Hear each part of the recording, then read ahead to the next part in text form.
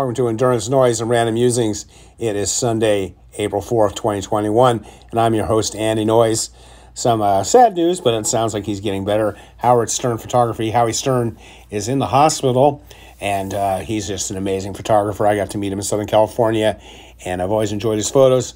Always enjoy seeing him at races, and most notably something like Angel's Crest, and he's out of Silverton, and he pretty much, Barkley Marathons, Javelina, Western States, everywhere you have seen his work.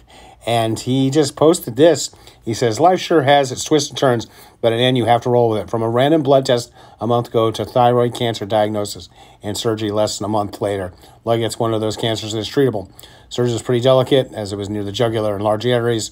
Surgery was on Friday, and today I was able to do a short, nice walk and breathe in some fresh air and enjoy the sights and sounds. I still have radioactive iodine treatment in future, and that should be it, and then back to regular life. He's still talking about doing the ORA 100 as at the end of July, and he's hoping to do that. Life is short. You just never know what's around the corner, and so I wish him Godspeed in getting healthy, and it's definitely great. He's, just like here's some of his frozen head images. He was there just recently, so he knew he was going to be getting this hospitalization. There's Maggie, there's Courtney, and there's the three women, Liz, Maggie, and Courtney. So this is when they finished up their second lap. So really hope he gets well. In fact, he posted, here's a picture of him. And then he's posting his watch, like many of us do. So really look forward to him getting back out there. Great photographer. Let's see. So I usually every day, I have Google Photos, and I've been taking photos since 2006. And so I often go back in the past. These are some of my hiking buddies from Bakersfield. Some great photos. The gal on the right is Amanda, who I often hike with quite a lot. She's been doing she's training for the John Muir Trail again this summer. There's my hiking club. Great bunch of people. I highly recommend, if you're a runner, and especially an ultra runner, join your local hiking club, because you learn how to hike, you'll become a much better athlete out there. And then these two ladies, Cindy White, a couple ultra friends of mine. So let's scroll up. The big news woke up this morning. World record, Ruth Chepngetich, 104.02. She threw that down, took a half a minute off the women's world half marathon record, and it was in Istanbul. So pretty cool, and I'm sure there'll be more details on that. Love this guy. Of course, today is Easter. I was out getting my miles, and I see this gentleman out all the time, and his name is Brent, and me and him are like the walkers of the bike path, and he's 80 years old, and he goes out and does 3 miles a day. He said he used to do 6, and it'll be raining. He's out there. It'll be just anything, and it's a really nice guy. I really enjoy seeing him, and I see lots of people out there being boring, getting in that routine and doing the miles. So it was really good to see him this morning, and then I saw these ladies riding their bikes out there. We had beautiful weather again today. Oh, I've been talking about Candace, and here she is. In fact, it's funny that there's a group of ultra runners I know who are out there on the AZ Trail. It'd be interesting if they run into her. And she says, if day one takes courage and bravo, to even start day 2 is pure faith. You have to trust your body. Trust your body. Everything hurts, and it only gets worse as the hot day progresses. Big climbs, refilling water, passing many through hikers, painfully slow progress like body is made of glass. I don't train with a pack. This seems excruciatingly stupid on day 2. And she's kind of talking about that. And I know when I was doing my first 6-day race, and, of course, day 1 went fine. Day 2 is just terrible. And, I've done some 100-mile races. It took me 27, 28 hours, so I'm used to a second sunrise. But that second day, I was just dragging around the track. And I remember talking to Jamil, who's the race director, and he's like, hey, day 2 is always bad. He goes, day 1, everybody's excited. Day 2, it hits you like a ton of bricks, and it's just miserable. He says, yeah, when I go long backpacking, day 2 is always the roughest. And then he says what ends up happening is day 2, you kind of miss home, you miss the comforts and all that. And then day 3, it just becomes reality. And that really happened for me, and I'm sure Candace, she's pretty experienced. She'll be used to it. Of course, she's, race director of Moab 240 and Tahoe 200. And I got to look it up. I can't remember the other one. So she's used to being up for days on end, and she's, of course, used to backpacking. So I'm sure she'll be plugging along. So I'll be doing updates when I can find them from her.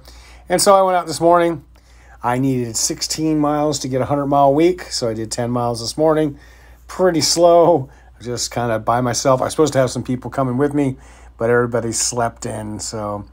And then, of course, this is a kind of, I've done this race. I just reposted these guys. Silver Moon race. They have one up north of me, but this one's going to be on the coast in Paso Robles and on May 29th, 30th. Unfortunately, it's the same weekend as Nanny Goat, but with all the races getting canceled and things, who knows, we might show up and do theirs. I did theirs when it was in Reedley. They also have one in Reedley, and I did the 12-hour, and it's a beautiful course. And this looks like a really pretty course, too. So, if you're looking for a race, highly recommend doing it. Really enjoyed their race. Saw this. I did some videos on him, Marshall Ulrich, talking about his Badwater.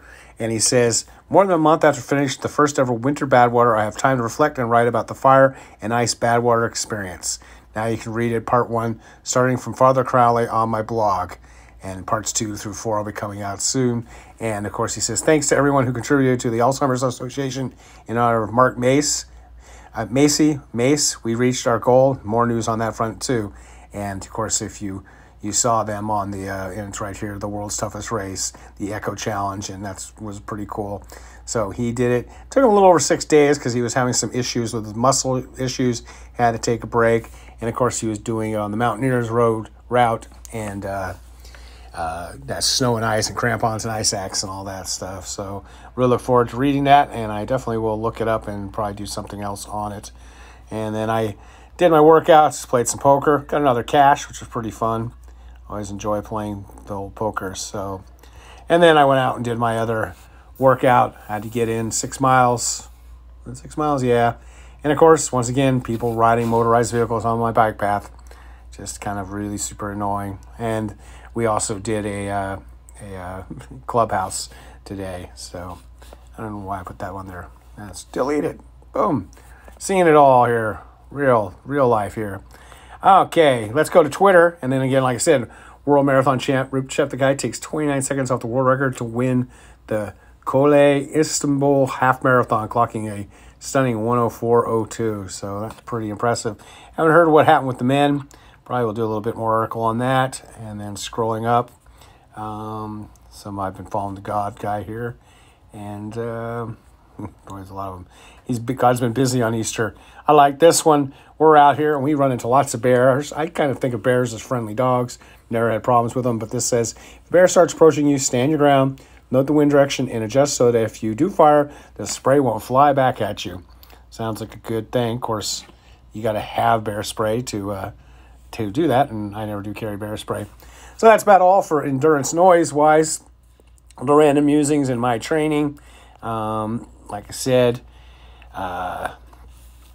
here's my finally getting a little bit of sleep. You see my resting heart rate's finally going down. Today, my workouts, the morning workout, the afternoon workout. So I'm kind of happy to have that. 4 hours and 40 minutes. That's about the most sleep I've gotten in the past few, weeks' time. So I'm pretty happy to have that happen and kind of see that the past month, it's been pretty bad. So I think I blame it on the Pfizer shot. It just messed me up royally. And then, of course, the working out. 3 hours and 12 minutes in the morning, hour and 40 in the afternoon.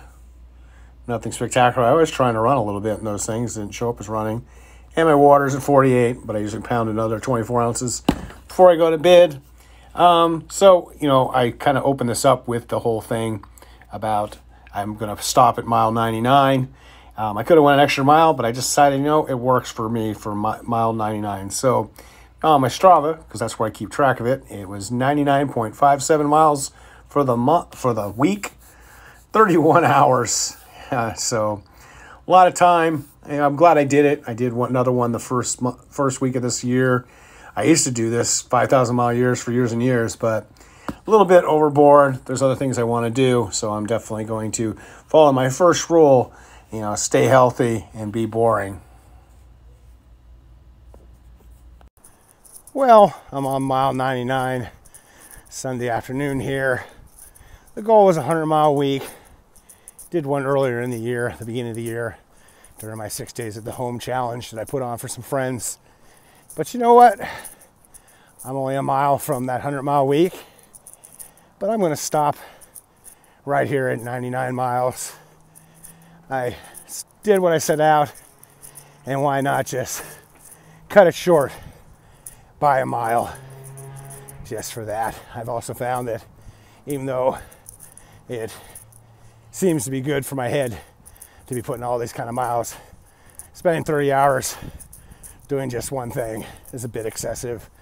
And, you know, I want to start riding more on my spin bike, swimming once it gets a little warmer. I want to do one of these swim runs, races. I want to maybe try some Spartan races. And so, as I've been saying ever since my heart failure diagnosis back in late April, this decade is more about how fast I can go. I've already been how far I can go, and I may never get that 20th, 100th mile or further finish, and I'm okay with that. Just like I'm okay with finishing up this week with 99 miles.